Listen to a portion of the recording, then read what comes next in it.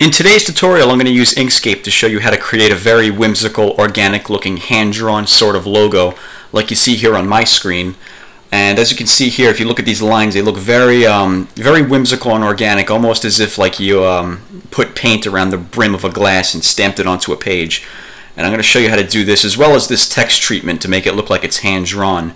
In order to follow along with this tutorial, you'll need a font called Chunk 5, and I've included a link to that in the description. So go ahead and download that font and install it before we get started. And once you have it installed, open up Inkscape and we'll be good to go. So I'm going to close that out and we're ready to get to work. So the first thing we're going to do is we're going to make sure we're going to go to View, make sure we have Custom selected, and then we're going to come to our Align and Distribute menu. We're going to click that button to open up that menu. And from that drop down, make sure you have Last Selected chosen. And then we're going to go to the Edit Objects, Colors, Gradients, and Stroke, and we're going to open up that menu. And the first thing we're going to do is create some text. So let's click on the Text tool, and let's click on the canvas to bring up that cursor. And I'm going to use caps for this. I'm just going to write logo. And then I'm going to go to the text editor up here, and I'm going to find that font, Chunk 5. There it is. Click Apply. We can close out of that, and we can go back to our arrow and hold Control and Shift on the keyboard and click and drag one of these handles to scale this thing up. We're going to make this thing about that big. And then we'll go to Path, Object to Path, in order to turn that into a vector object. And then we're going to ungroup it so it becomes individual objects. And then we can click off of that to deselect everything. So the first thing I'm going to do is click on this letter L, and then click it a second time to get our rotation handles. And I'm just going to tilt this thing off to the left a little bit. And I'm going to do the same thing with this, with the letter O. I'm just going to tilt this. I'm going to do that with all four of these letters. I'm just going to tilt them a little bit just to give them a bit of a whimsical sort of look. Kind of like that. And the next thing we can do is we can click and drag over this entire thing, and we can unify it together by going to Path, Union. And then we can come up to this tab up here. We could turn the fill off by clicking the X button. And then we'll come over to the Stroke Paint tab and we'll turn that on by clicking the blue button. And then we'll come over to Stroke Style, and I'm going to try giving that a 12-point stroke and see how that looks. Maybe a little less than that. I'll try 10.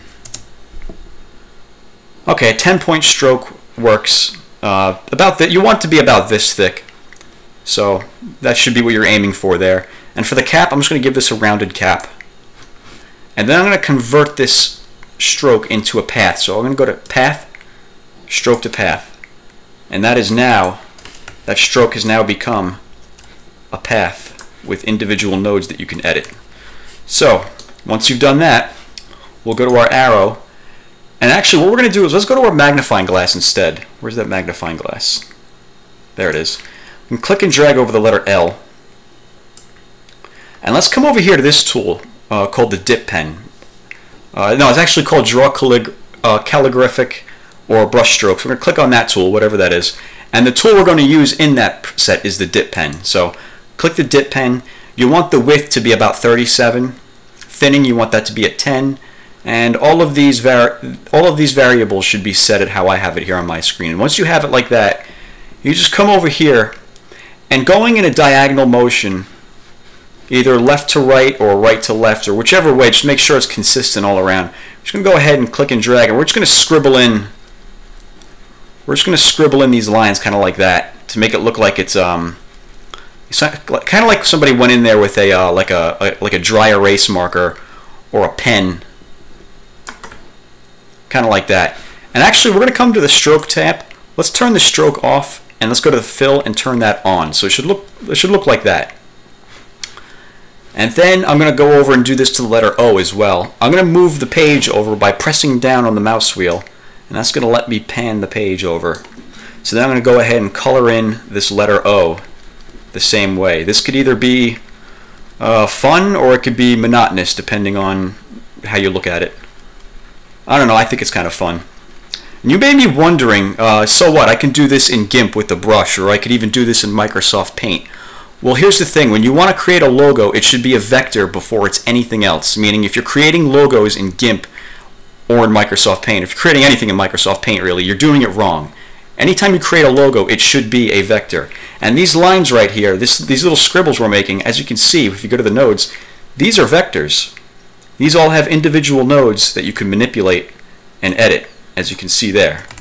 So I'm going to undo that, go back to the arrow, come over here, and you have to excuse, I'm glitching over here. There we go. I'm going to go back to the calligraphy pen. I'm just going to go ahead and color in this letter G the same way. Just go ahead and scribble this thing in. And you don't want to like color it in all the way. You want to leave it like you want to leave some like blank spaces in there to make it look like it's, you know, colored in by hand. If you fill it all in, it's not gonna look right. You want to leave like a lot of negative space in there, kind of like that.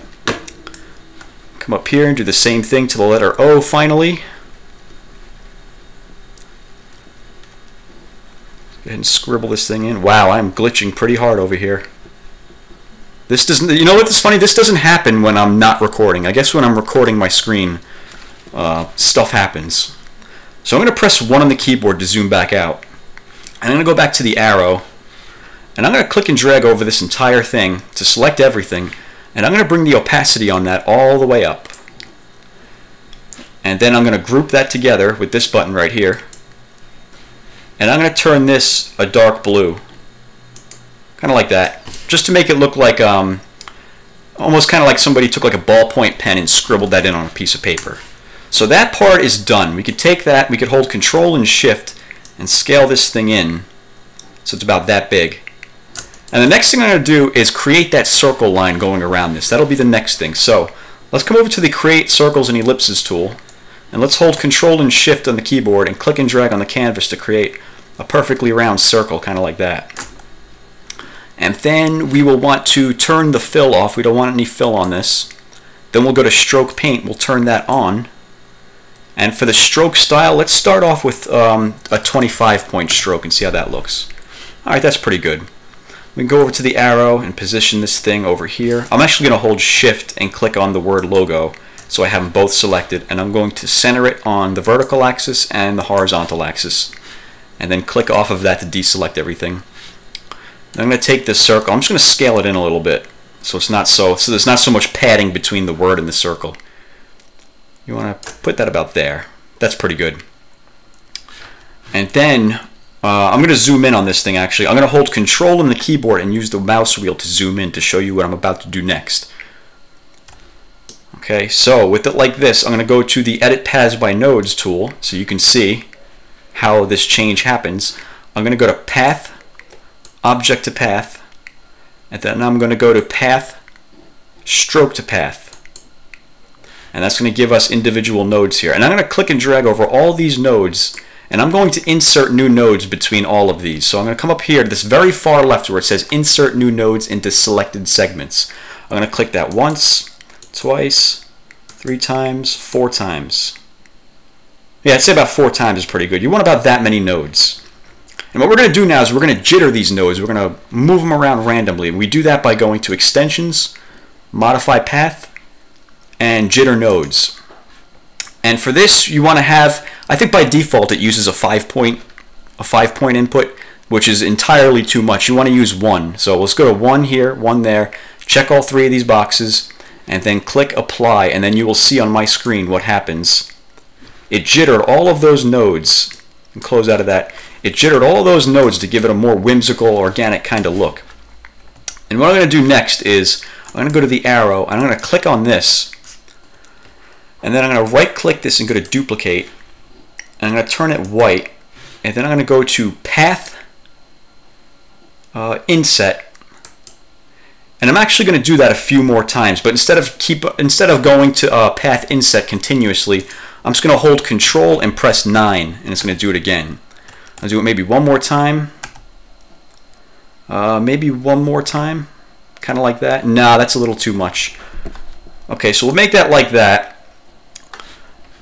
And then we'll hold Shift and then click on the black ring beneath it and go to Path, Difference. And then again we could hit Control and 9 to inset that. And then we could hit Control and 0 to outset it to give it even more of a whimsical sort of look. I'm going to press 1 on the keyboard to zoom out. And then I'm actually going to turn this the same shade of blue that the word is to to make it look like that. And then finally I'm going to put little dots around this. So I'm going to come over here. Let's grab our magnifying glass and zoom in around here.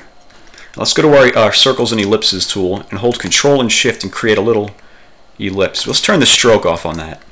We don't need that. We can go back to this. Let's scale this down. We want this to be pretty small. And then we can go to the Edit Paths by Nodes button. And we'll go to Path, Object to Path. And we'll click and drag over all 4 of those nodes. Insert new nodes. 1, 2, about 2 times. And then we can click and drag over all those nodes to select them all. And we're going to do jitter nodes again. So we'll go to Extension, Modify Path, Jitter Nodes. And then click Apply. And if you see what happened there, it made it look like almost kind of like a little ink blot, like you would, almost if you were to like take the tip of a marker and press it down on a piece of paper, which is kind of the effect we're going for here. Once you've done that, let's right click this and go to Duplicate and hold Control and click and drag this copy down here. And then we can hold Shift and click on the first copy so we have them both selected, and we'll group them together. And then hold Shift in the keyboard and let's click on this ring and let's center it up on the vertical axis and the horizontal axis and click off of the graphic to deselect everything. Now let's click on just these 2 little dots right here and then click it a second time to get our rotation handles. And then we're going to hold Control on the keyboard and we're just going to rotate this thing around because we want to make copies in all of these points. So let's bring it back to the starting position and press the space bar to make a copy. Bring it over 2 steps, press spacebar again, 1, 2, spacebar, 1, 2, spacebar, 1, 2, spacebar, and one more time. And for this last one, we don't have to press spacebar, we can just leave that there and let go of everything. And then we can click and drag over this entire thing, group it together, and as you can see, we're done. We've created a very simple, almost like a hand-drawn style sort of logo. Obviously, the best way to make a hand-drawn style logo is to, take a pen and paper or pencils and draw it out by hand yourself. But if you don't know how to do that, or you'd rather just do this in Inkscape, this is another way to go about that. So if you have any questions, just let me know and I'll gladly help you out. And as always, thank you for watching.